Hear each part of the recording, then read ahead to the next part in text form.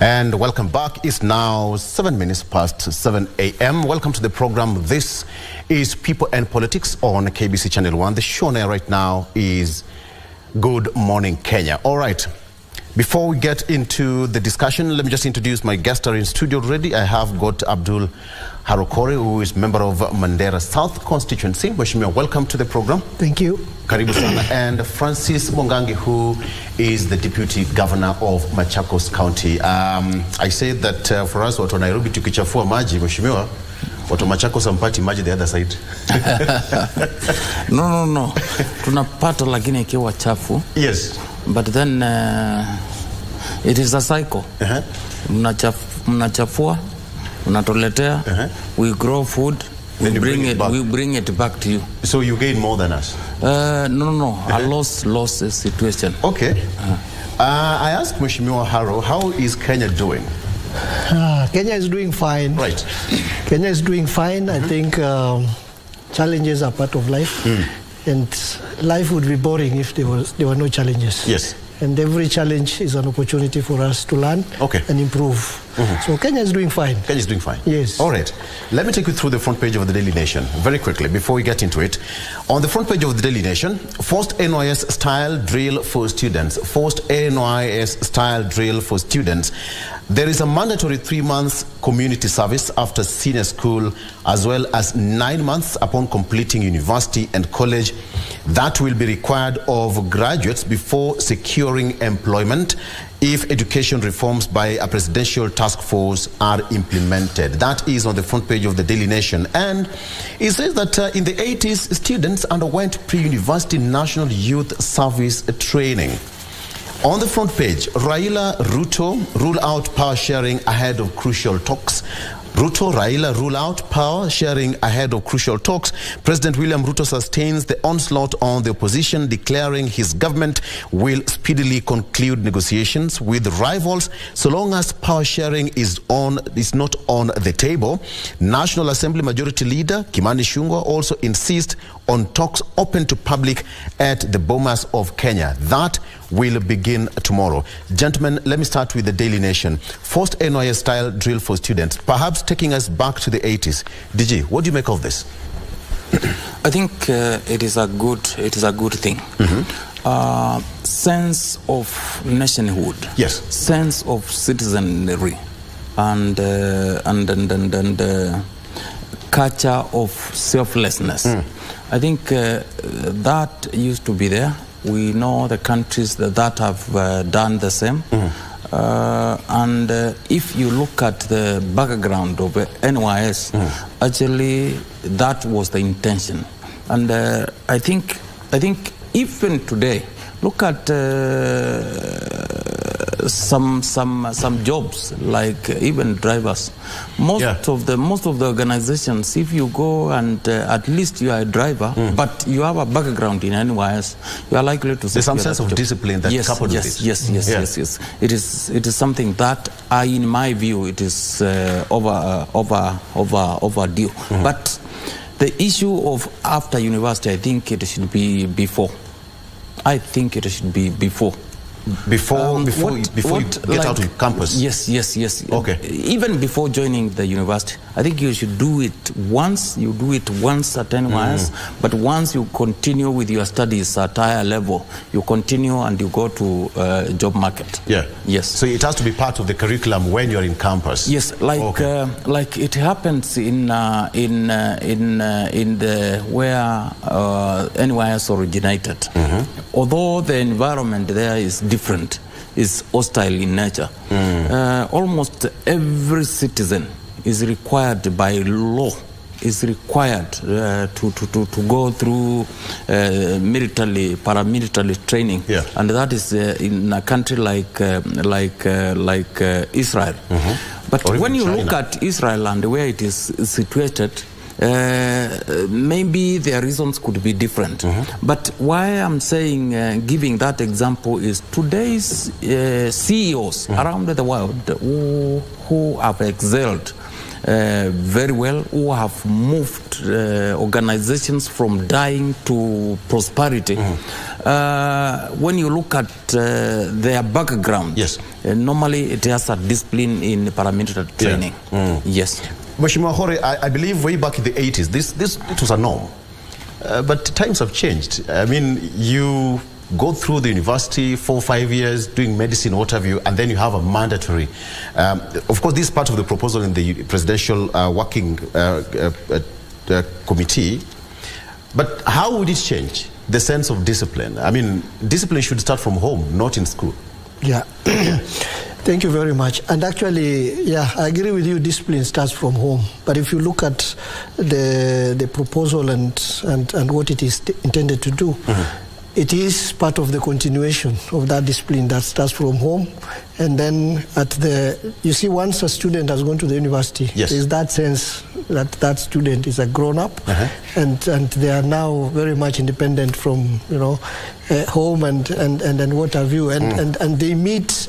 For example, the way our education system is designed, when you go to the university, you don't meet, for example, students from your home village like perhaps you would do when you are in high school. Yeah. You would meet students from all parts of the country. And that cross-pollination of, ideas and energies and what have you, it is very, very important for the continuation of that discipline. You don't leave it just for parents or homes. But I'm just wondering how it's going to be entrenched in the current society, because 80s up to now, changing that kind of mindset for people to go for the paramilitary training. I'm just imagining how it's going to change the mindset. The 80s generation, yes, they are now not the target. The current generation is the target, because what we build on now would actually inform the generation that is coming. As you know, we have a very huge, bulging youth population in this country, and that situation I don't think is going to change in the near future. So what we are building is for the future, for posterity, so that this culture, even though it was abandoned after the 80s, the Presidential Working Party, and most of them are educationists and key stakeholders in the education sector in this country, they did an analysis and they realized this concept that we abandoned in the 80s is a very useful concept. It can still work. And can still work. And although it cannot, you cannot teach old dog tricks. You cannot, target those ones who are not in the system from 1980s to now. But for the youth who are now in the university, going forward, it's a culture we can build, we can initiate again and build on it. And I think the intention is good and the results will be perfect. All right. Okay. Very quickly, on the front page of the Standard newspaper, Ruto maintains tough conditions ahead of talks. Ruto maintains tough talks ahead of talks. President yesterday said that he is ready for dialogue with the opposition, but he won't be blackmailed using violence, and that power sharing is off the table, as his henchmen also ruled out talks on cost of living. Hard stance there. Of course, Raila Odinga also over the weekend said that he's not interested of power sharing. Let me just quote what he said.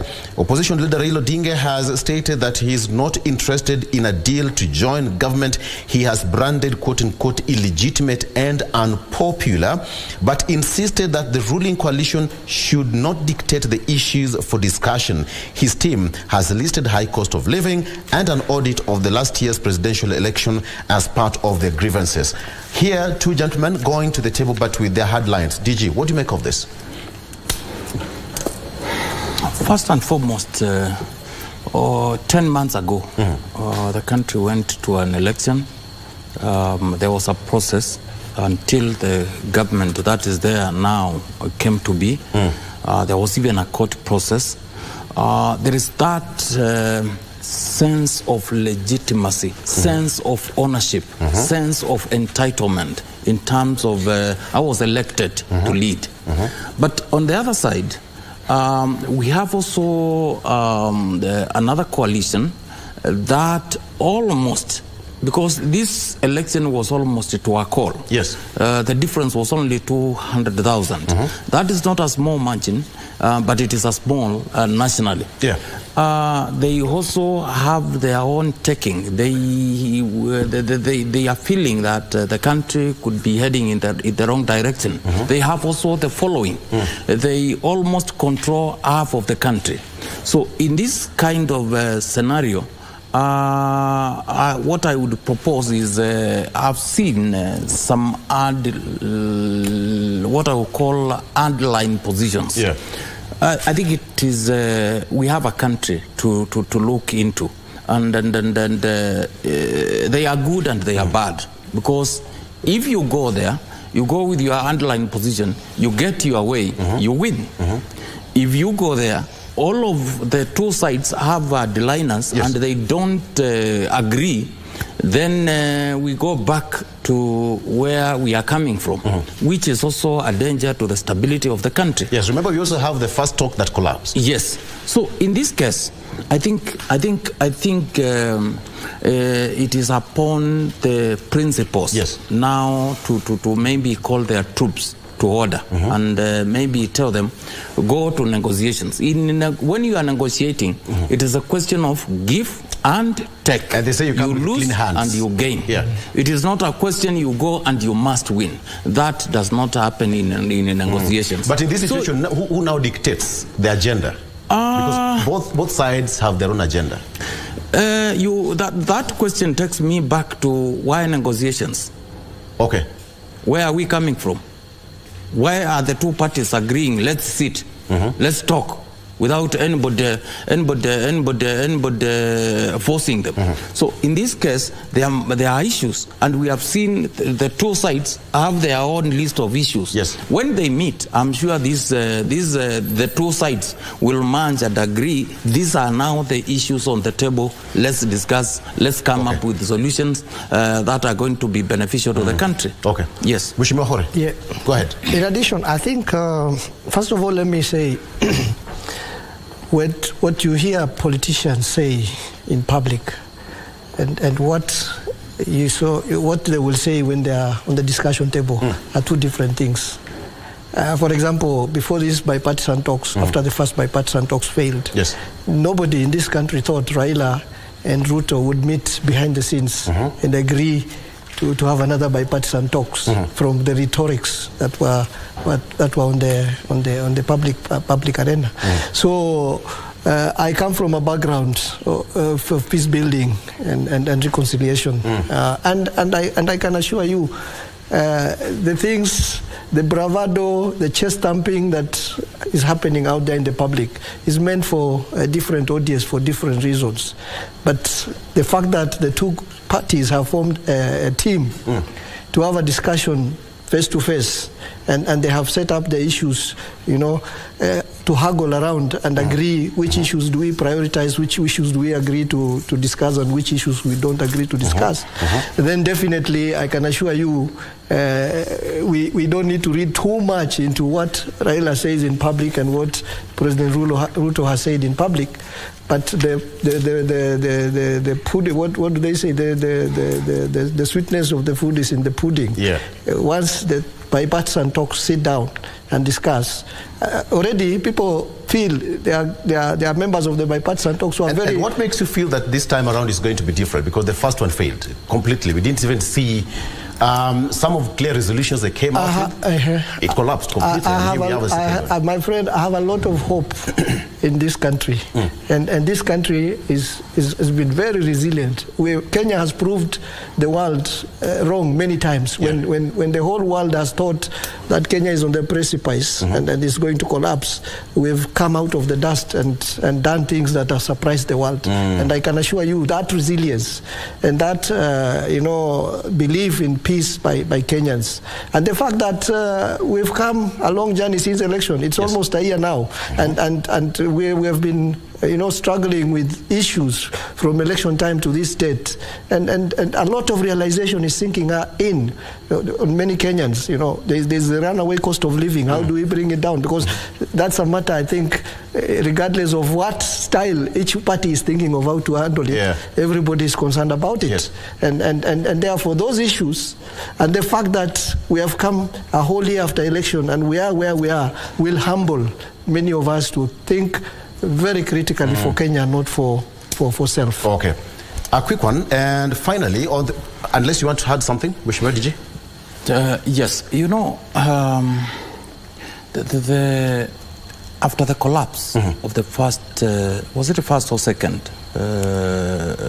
round of talks, you know, they say this country is strategically placed.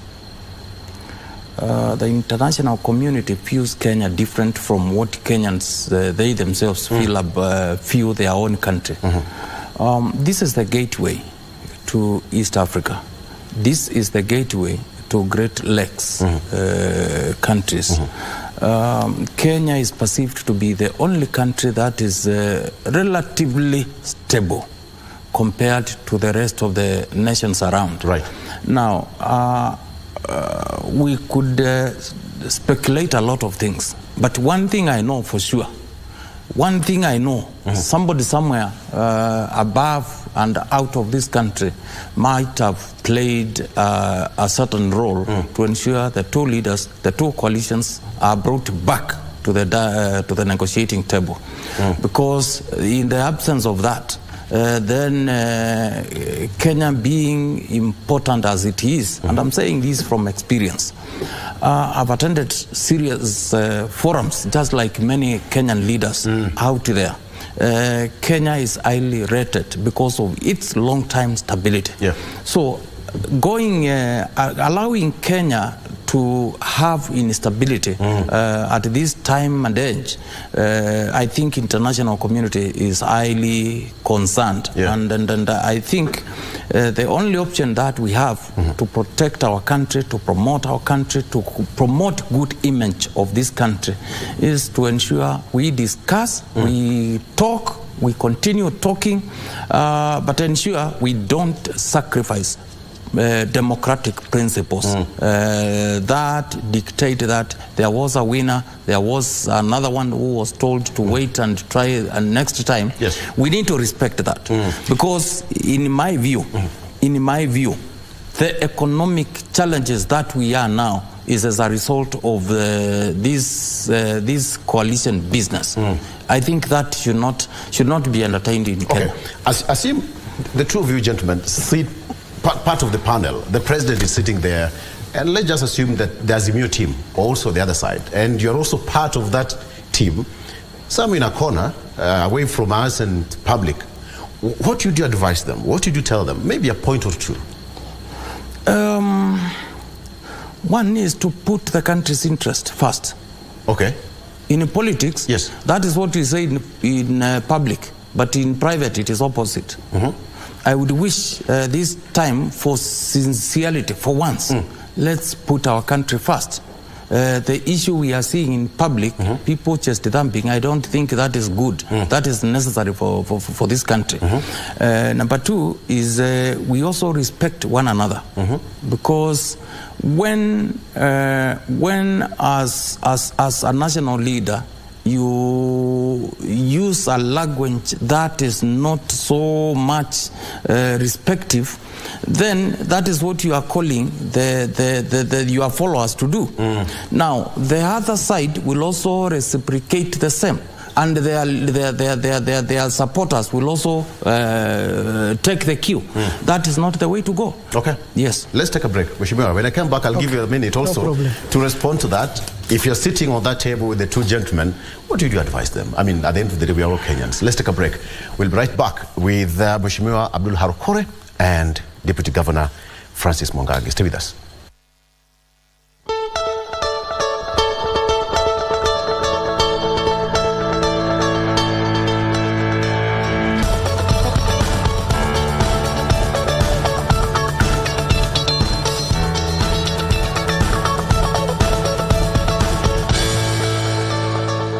Welcome back. Mheshimiwa Haro, it's your time to tell us.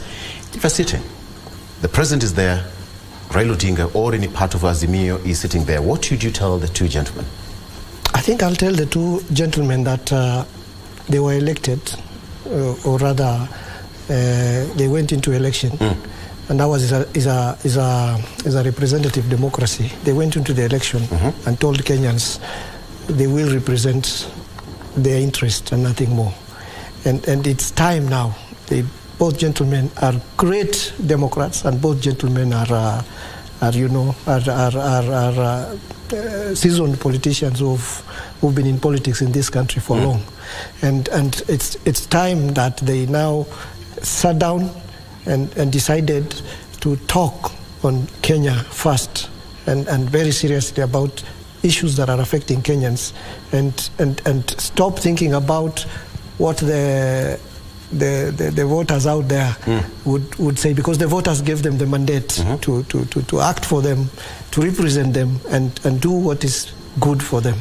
Okay. So I will tell them, remove the veils of the parties, especially for the president. He's our president. He's a president of the nation. We are all his subjects, so to speak, and he needs to look at Kenya. And he's doing that right now, but he needs to do that, and Raila should also shed the politics around 2027 and what the losses that happened. Has he talked about 2027 really?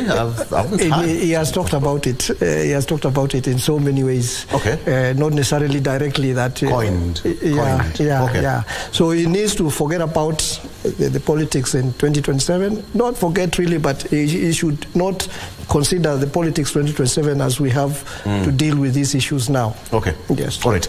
And finally, Ruto moves to tighten grip on Mount Kenya tough. That is on the front page of the Star newspaper. Uhuru's influence appears to have crumbled, with allies decamping to Kenya Kwanza. And now Deputy President Rigathi Gachagua has declared president the official leader of Mount Kenya region. That is on the front page of the Star newspaper. And of course, the president is still in the mountain for an official tour, 5 days.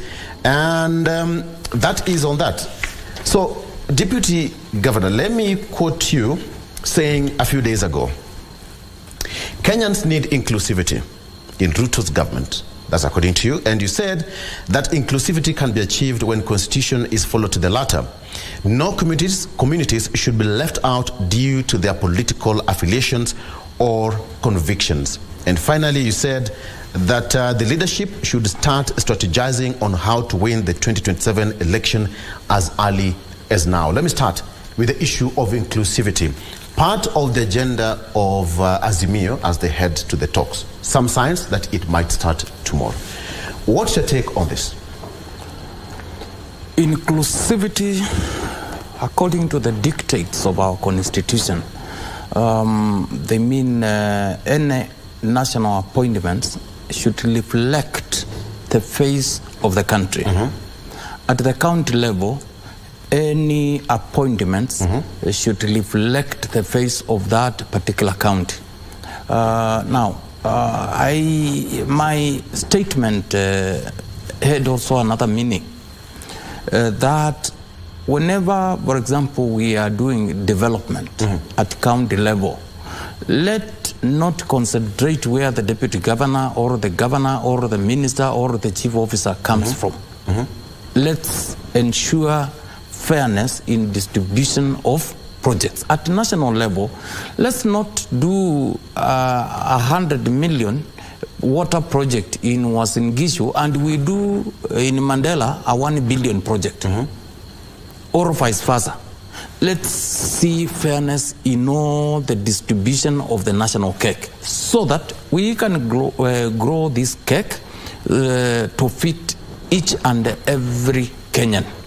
So in this case, all these things are in our constitution. Yes. And the third meaning that I had in mind was, and by the way, I was speaking in presence of the president. It's not like I was speaking somewhere else different. President came to open the first of its kind Open University of Kenya, which is headquartered at Konza Techno City. And that's where such sentiments were coming from. The third meaning was that we need to ensure no Kenyan feels that the government in place is not my government. We should feel, because the President of the Republic is the father of the nation, is the mother of the nation, is our father, is the father of everybody, including those opposing him. Yes. So in this case, it is upon the government to ensure the constitution is followed and followed fairly. Not sometimes we do this, and if it is done elsewhere, the reaction is different. So that fairness is what I was advocating for. I'm also trying to look at it differently. When you talk about inclusivity, the president has already formed his government with appointments already done, and the government is moving. Mheshimiwa Haro, what would you read from that statement, inclusivity? Azimio, that is part of the agenda. I think inclusivity, regardless of whose agenda it is a very important national discourse in this country. And it has been at the center of all the debates we have had in this country, including the clamor for the new constitution in 2010, because of the way things have happened in this country since independence, and some regions being very much ahead of other regions, and other regions being left behind for some time. And that's why the Constitution has also addressed the question of inclusivity specifically. It's even gone ahead and defined what marginalization is in some sense, because of the question around inclusivity. So inclusivity is an important issue, and we should not just look at it from the appointments the way the DG has said. We should look at it holistically, not just from appointments in government, but including the national cake and how the national cake is distributed to all the regions. We are yet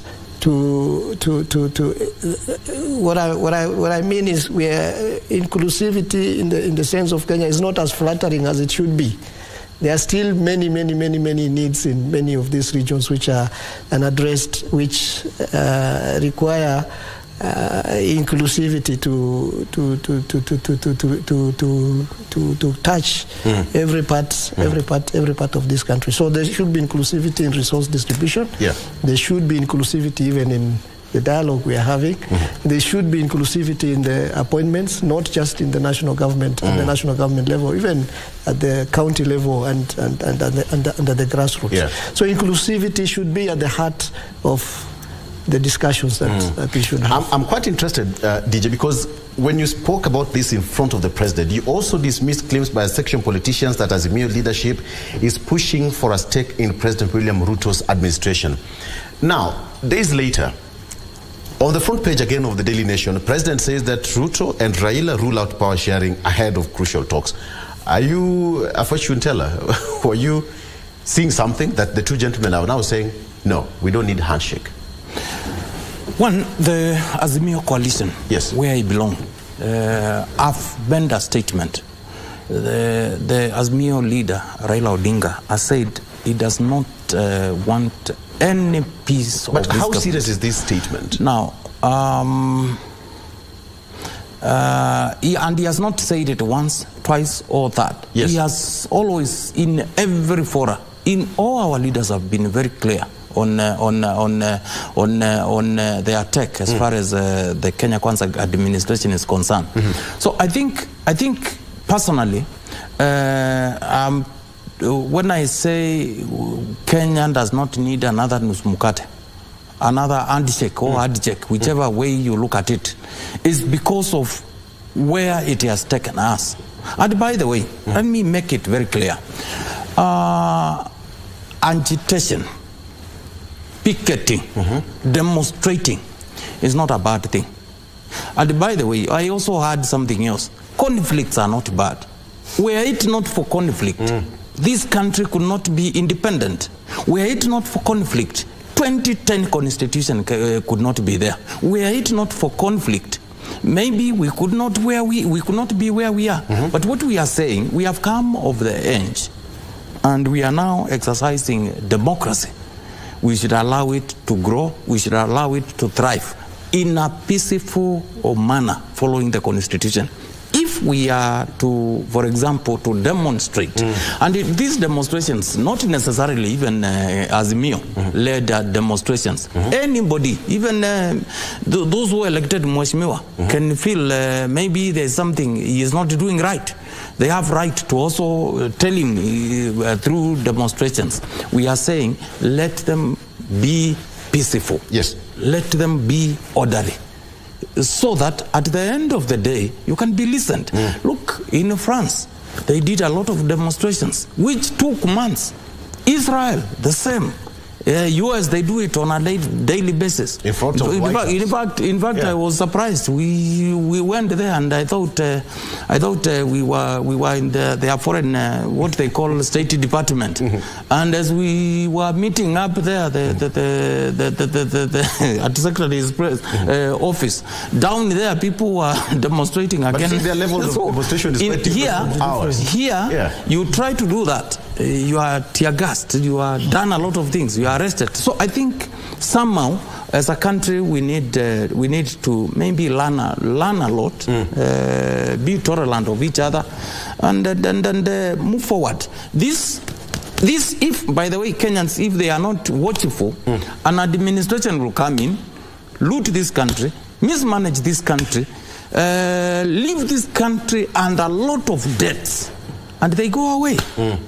And that explains, by the way, it explains, and this is a research we have done, that it is only majority of Kenyans, indigenous, who are too much wealthy in this country, are in one way or the other being either in top leadership or who are working with those top in the leadership. It explains.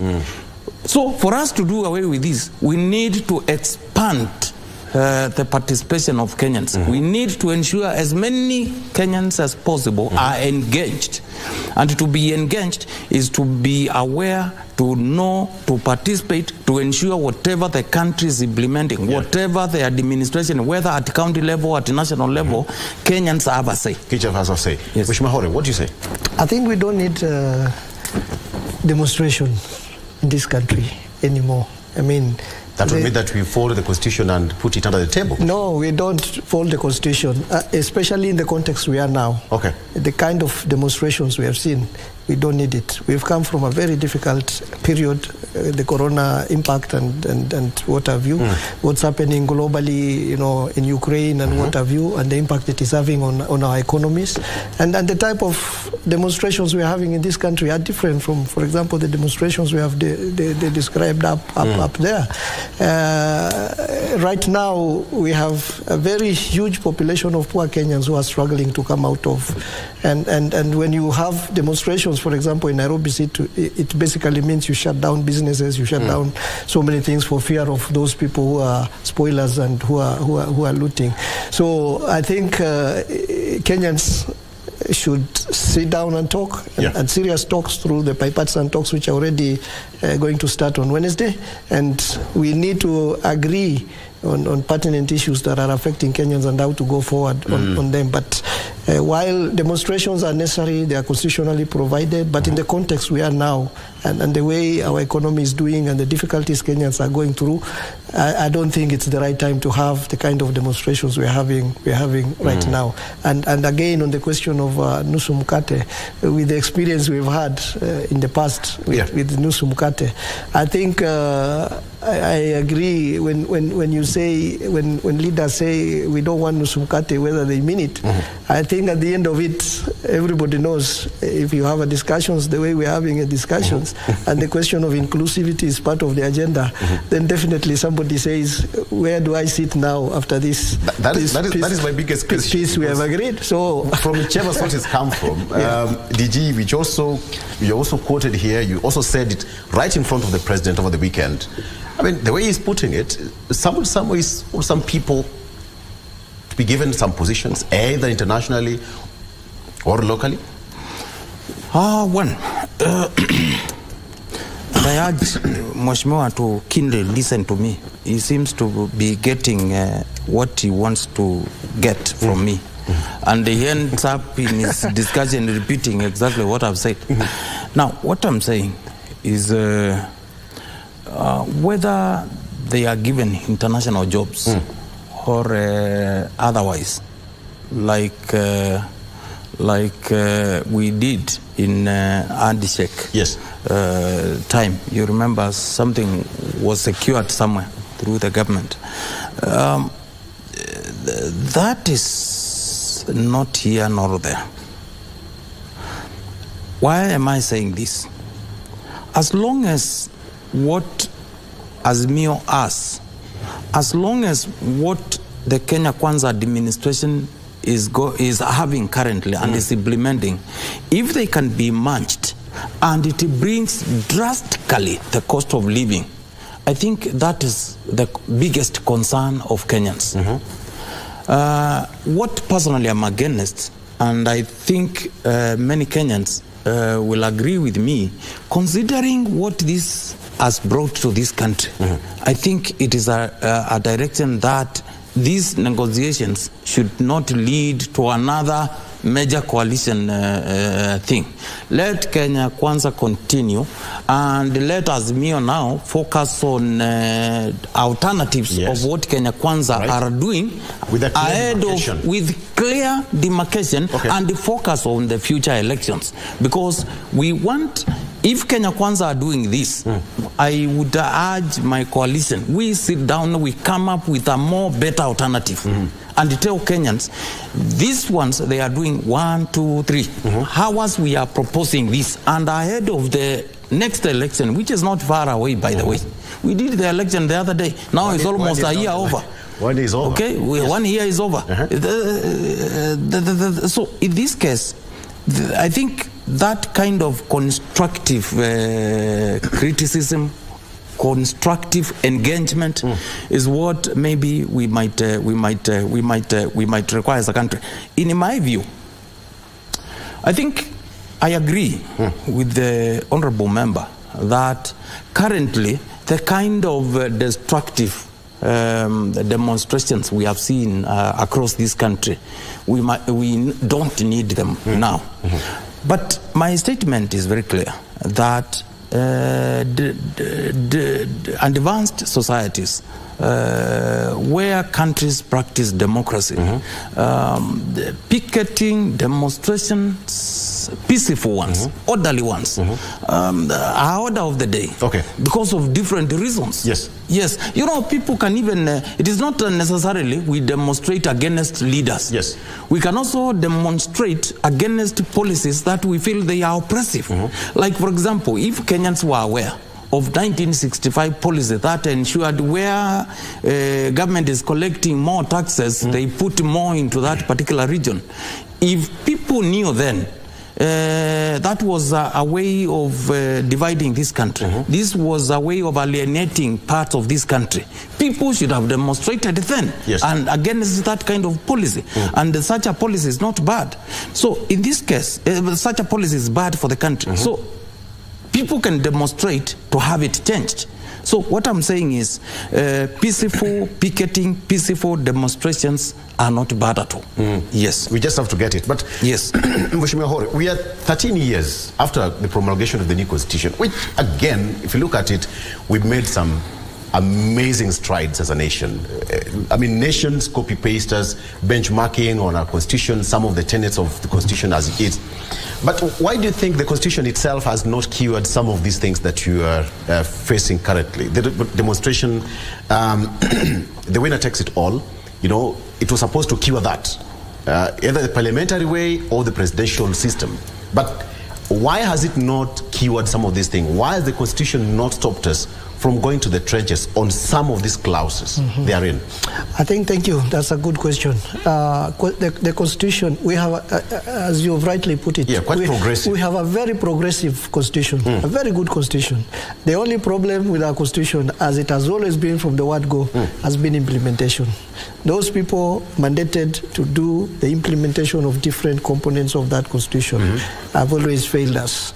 And I think it's time we did a lot of, I don't even want to call it awareness, but we need to, you know, 13 years down the line, remind each other very, very carefully that this Constitution requires implementation. And then the nature of our politics, you know, it looks like we have an electoral cycle which once we have come out of election, the campaigns for the next election begins, and then a lot of good things that would have been done by those who are in power are drawn in those noises and what have you, because once the opposition have ratcheted the politics for the next election, the government in power is also forced into, like for example, see from the visit the president is doing in central Kenya.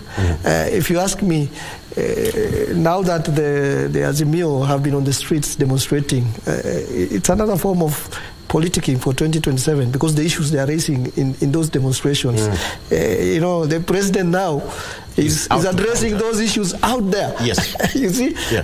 And this is the kind of politics we have in this country, which definitely is making the good parts of the Constitution suffer. But we have a very good Constitution.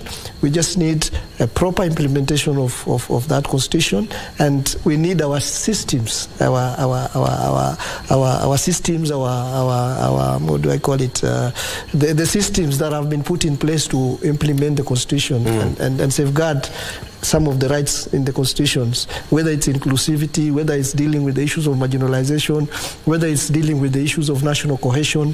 We have very good national values in that constitution. We have very good regulations in there that guide politicians and those in the executive to behave the way they are supposed to behave, but we are not behaving. You know, the question of corruption, the question of, you know, favoritism, the question of non-inclusive, you know, looking at issues. So all of these issues actually are the ones which are making our constitution not address some of the issues we're addressing. Yeah. And some people still feel, you know, when you're talking about constitution and then you put an individual at the center stage. For example, when we started clamoring for constitution and when we went into the multi-party democracy, when we did the first elections, people thought, you know, when we were saying yote yawezekana bila Moi, you know, we thought once Moi goes, life will be rosy for Kenyans. All our problems are resolved. All our problems will be. So we thought by concentrating all our thoughts and efforts on an individual and his policy, all our problems will go away. And although we have enacted the constitution, still the nature of our political psyche is that we individualize issues and agendas. That's why you'll see Raila attracting so many people, you know, when he's driving his whatever, and then when the president comes out, you can see when he was in the central, the love for that man is crazy, and you know, we need to stop, you know, equating an individual to a constitution. And look at the constitution and the institutions and the tenets within that constitution and what needs to be done as a country, instead of, you know, like it was said back then, kama baba amesoma, kila kitu iko sawa. I'm quite interested because when you look at even the separation of powers, the county governments have a clear distinction, their roles, away from the national executive, national government, and that's that. But as we speak, there is no clear, some would argue that now who is ruling? We have the government in power and the opposition. And as you also answer to that, the constitution was supposed to cure that there's a clear demarcation and a clear pathway between the opposition and the national the ruling government. In this case, it's now the minority side. But why has it not cured that? Maybe, you know, this is Africa. Kenya is a developing country. Now, we went somewhere in South Africa, we went somewhere in the United States of America, which is practicing federalism, got their constitution and a little bit of South Africa, and then we merged them together. And that is what came of the 2010 constitution. Now, establishment of the county governments. The Kenya, first and before I go to county governments, Kenya remains a unitary state with a president and the deputy president at the top. Executive remains, national parliament, both Senate and National Assembly remains, legislature that is, and we have the judiciary. When you go lower at the county level, you have only executive and the regional assembly, the county assembly. Now, that being the case, you look at the mandates. The mandates is what separates the two levels of government. Now, the mandate, and they should also apply to the minority or the opposition to the ruling coalition. Yes, both at national level and at county level. Yes. But you know, at the national level, you have two chambers of the assembly. You have the Senate and you have the National Assembly. At the county level, you just have one county assembly, but with the minority and the majority. Now, in this case, first and foremost, you talked of implementation of the 2010 constitution. Truly, it has been implemented. Actually, over 3/4 of the constitution has been implemented. But there has been some losses here and there. I'm sure if there will be, later in our discussion, there is a question of devolution, I will armor it so well, what I'm about to say. You know, implementing devolution vis-a-vis the national government. I think naturally, when you talk of change, you expect resistors. And that is what has been tempting the national government. And I will explain how. It is true, Kenya now is practicing devolution. We have counties and we have national government. But national government has devolved functions, and a lot of funds has remained at the central government. Like, I will give an example. Look at the following ministries and look at what has gone to the counties. Look at the Minister of Agriculture. Look at the Minister of Water and Irrigation. Look at the Ministry of Health. These ministries, and even the Minister of Roads, Transport, all these ministries, their budget is almost double what is going to counties. Yet those functions were devolved. Part of Minister of Roads is with all the highways. The highways are with the national government. But when you look at the Kera roads, almost all of them, over 90%, are with the counties. Yet the budget is still with the national government. So this temptation to hold at the center is what is maybe is making this country not to prosper the way it should, not to grow as it is expected. Why? Because when you have a centralized resources, talk of water, you tell the Minister of Water, please now the table to Kenyans where you have done projects and for how much. You will find most likely those well-connected regions, not everywhere in this country. But if you devolve these resources, no matter how small the water projects will be, it will be almost every part of this country. And that is how you grow the country. Let me get this from Mheshimiwa Haro. I mean, as we wind up, most of the time they were running out of time. Why now it's gone? I mean, oh my God. When you look at devolution, and the deputy governor is here, 1 year down the line or 10 years after the constitution, maybe quickly, are we getting it right in terms of devolution? Way back in Mandera, the fruits. Yeah, of course, we're getting it right. I am a very positive Kenyan. We're getting it right because if you look at the intention was to reduce executive power, the intention was to guarantee some certain rights to minorities and marginalized groups, and also to devolve some authority to the. Most of these things have happened, but the way the DG put it correctly, we also have some misses. Yes. The biggest problem with devolution is corruption. Because the runaway corruption that we were crying about at the national level, you know, when we were in Mandera before devolution, we were telling our people, you know, when they cry about lack of roads, lack of water, lack of schools, lack of what, we were telling them, you know, the money is being stolen at the national level there, you know, and when you are from the region where I come from, tunasema, uko Kenya, ndio pesa zinapotelea. But now, that corruption has been devolved to the counties, and a lot of, you know, bad things have happened in terms of corruption devolved in the counties.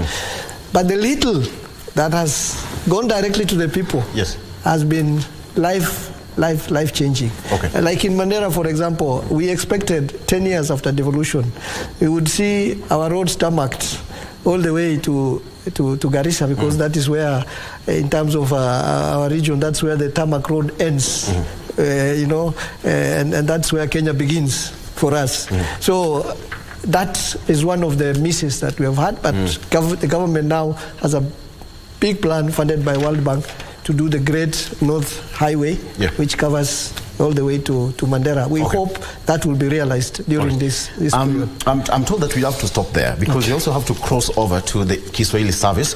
But DG, I promise to call you back next week so that we discuss matters devolution, because devolution conference starts next week on 15th, and this will be happening in Gishu.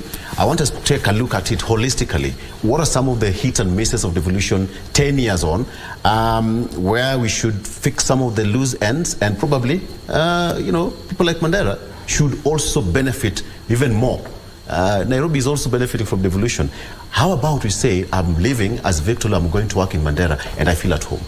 That's it. So, gentlemen, we have to stop there. 1 hour is gone, just when you're having enough time before you could even start. Thank you so much. Deputy Governor, Machakos County, please say hi to the governor.